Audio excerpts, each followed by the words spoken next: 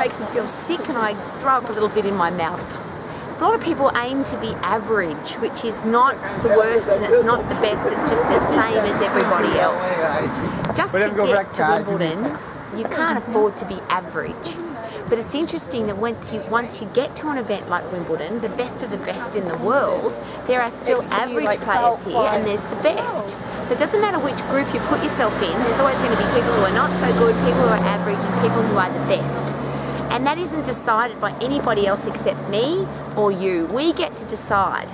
But the challenge I've got with average, and why I hate the word, is as soon as you are thinking average, you can't be the best. Because the best means I'm the top of average. So please don't aim to have the average body or the average health and fitness level.